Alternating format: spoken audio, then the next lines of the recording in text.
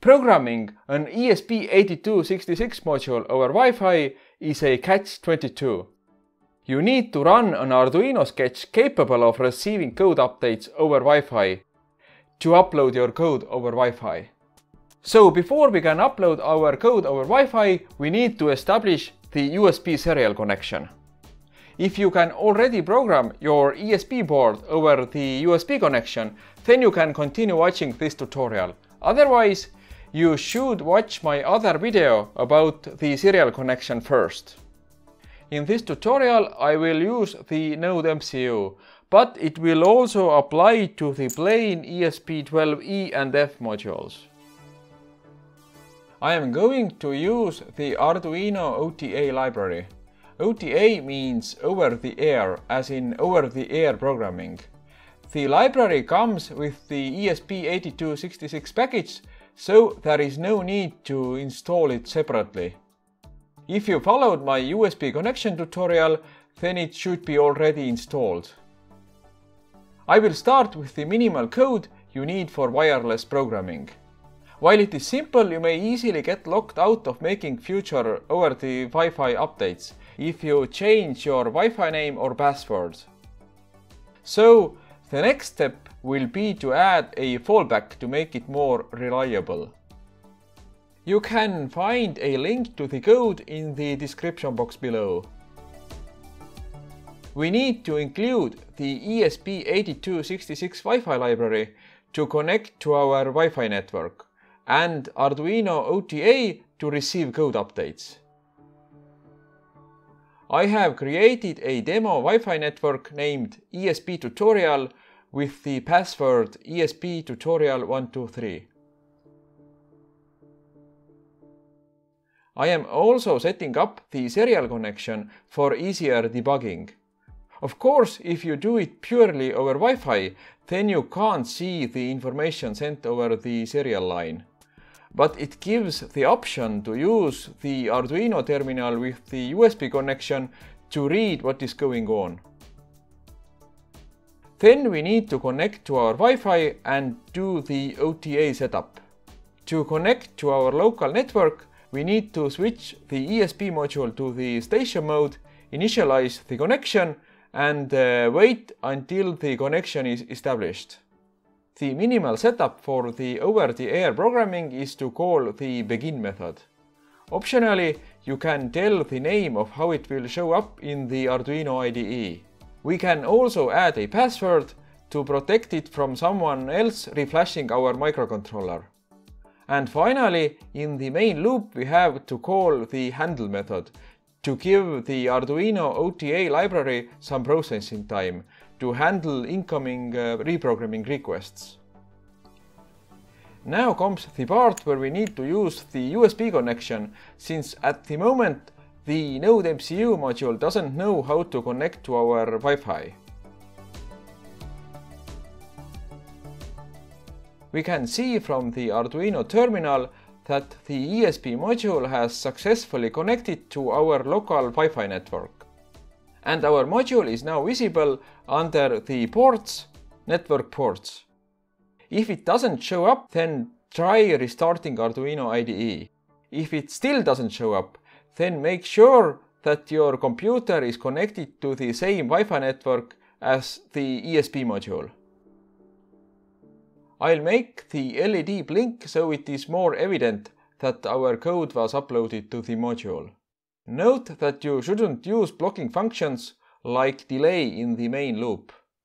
It steals time away from other processes like the Arduino OTA handle. For that reason, I am using a simple modulus operation over millis to determine if the LED should be on or off.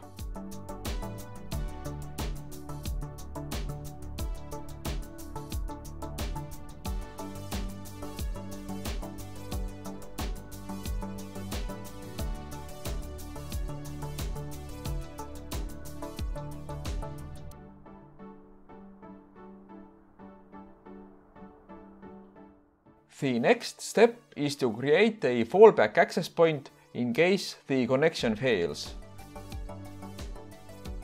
But before we continue, if you find this video helpful, then please leave a like. Or if you have any questions, please ask them in the comment section below. Thank you. Then we can connect directly to the module. Unfortunately, as of January 2021, we can't reprogram the module while connected to the software access point created by the ESP module. It does show up in the network ports list, but it fails to upload midway through.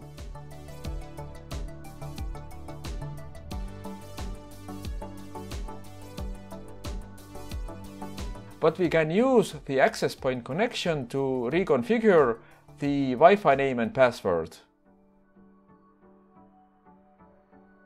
Now we are also using the EEPROM library to store the Wi-Fi name and password in the flash memory, and the ESP-8266 web server library to display the web-based Wi-Fi configuration form. These are the name, password, gateway IP and subnet mask for the fallback access point. I chose 10.1.1.1 since it still falls under the agreed local network range, but is not likely to conflict your existing network. The next structure here is for storing the Wi-Fi name and password in the flash memory. I have added an extra byte to the end of the structure with the value 0. It ensures that I can use the name and password parameters safely as a Z-string, even if the flash is not initialized yet. In the setup, we read the current Wi-Fi configuration from flash. Then try to connect to the Wi-Fi network.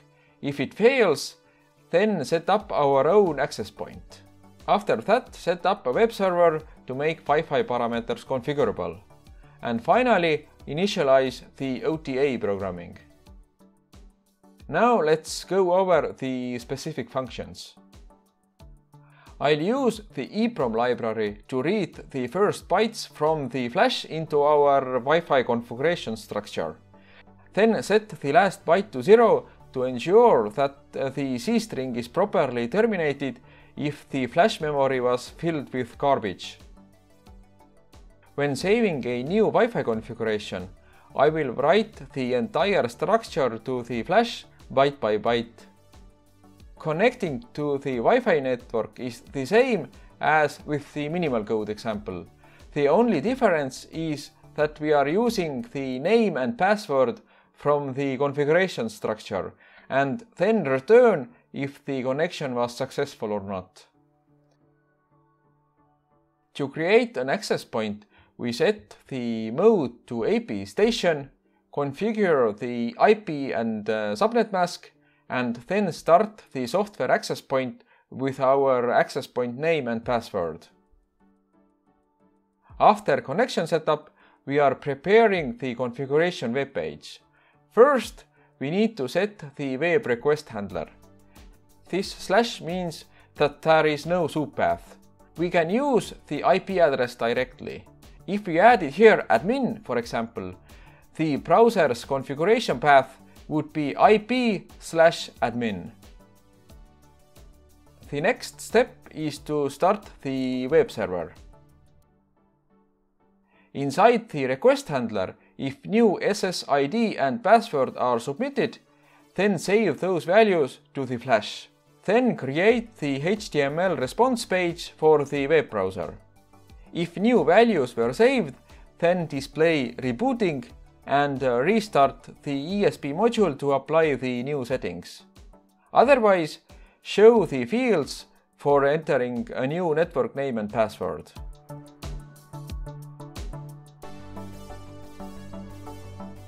Now we can connect back to our local Wi-Fi network and reprogram the ESP module from the Arduino IDE. The biggest danger in all of it is that you accidentally upload a code that is not capable of receiving code updates. In that case, you need to connect the USB cable again. Thank you for watching.